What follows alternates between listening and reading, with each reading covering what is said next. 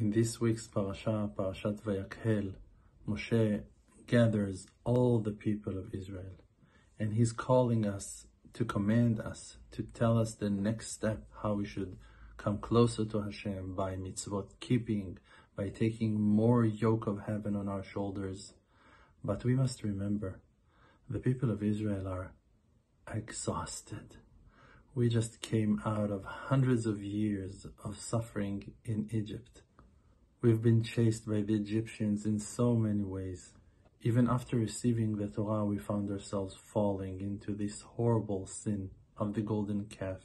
Thousands died around us, and now more yoke of heaven, more mitzvot, more obligations. It might be a bit hard for one to take more and more on himself. And that's why the first mitzvah that Moshe is telling us we should keep is the Shabbat.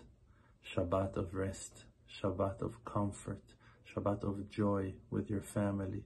You're not allowed to lit fire. You're not allowed to work. You're not allowed to work hard. You have to rest, to enjoy the Shabbat, and to allow yourself so many pleasures that will remind you that the main connection with the Maker is based on love, on His great desire to express His enormous love to us, to His children, that He wants to share His love and to show His great affection to us. So, in few moments, Shabbat will be here.